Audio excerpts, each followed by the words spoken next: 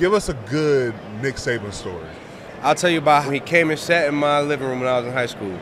So after I take a visit, he comes in, he's like, hey, you have the opportunity to be a great player for us. He's like, if you don't, it's your own fault. And I was like, so like, how do you feel about our team? Like if I come there, he's like, if you come with this recruiting class, he's like, I think we'll be pretty good your first year. But the second year, I think you'll win the national championship. My first year, we went 12-0.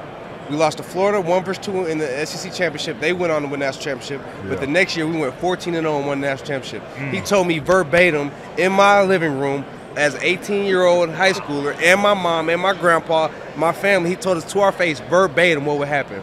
Wow.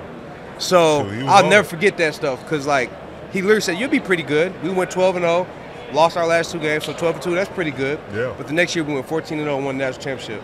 He sit there and called it. I'll never forget that. That's why he's the GOAT. It's right? crazy. Yeah.